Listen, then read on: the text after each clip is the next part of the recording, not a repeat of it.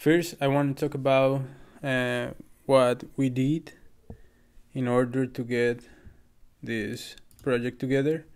So the first week, we go to the location. We did our first script reading and a script breakdown. Also, we work in our camera options and shots.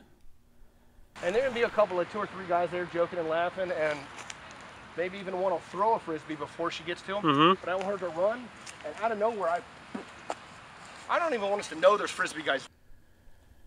Practice, practice, practice. There is no way to be sure of something if you only read. We humans have to practice in order to master things. Not for nothing you need hours to get in the union. It's very important that you know what you're going to do before the shooting day. Also, how are you going to react to the situations?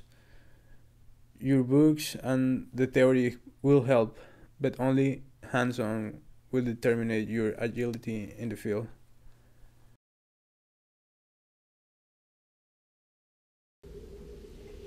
From Mr. David Stump.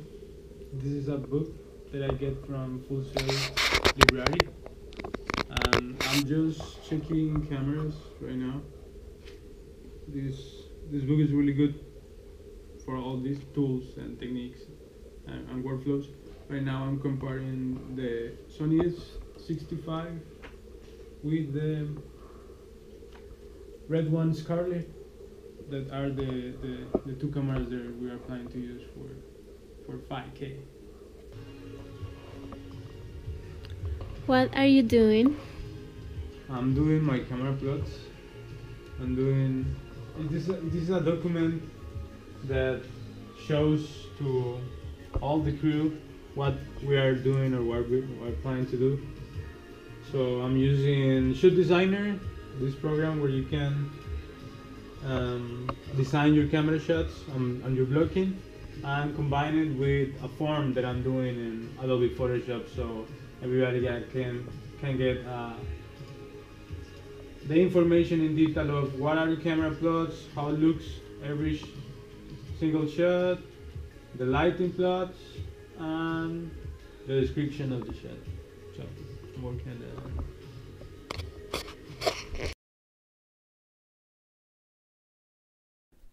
First, you want to choose your camera, so you want to read the script and also work with the director of the project to see what are the needs of the script.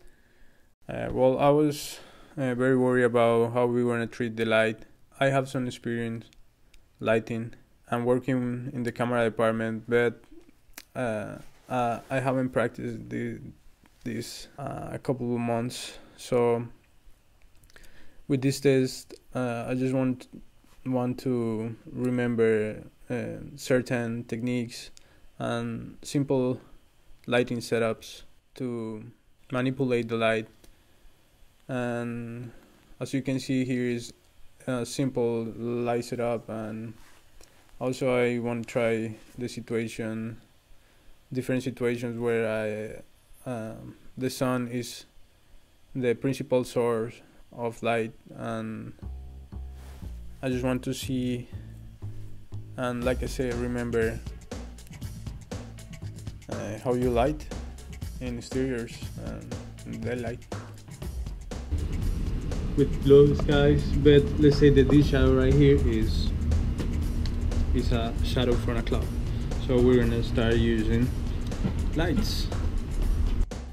As a DP, you have to remember that it's your duty to help to exteriorize the director's vision. You have to translate the 2-dimensional script in a 3-dimensional sequence of light, looking always for composition, efficiency. You will find that every scene has a simple code for lighting.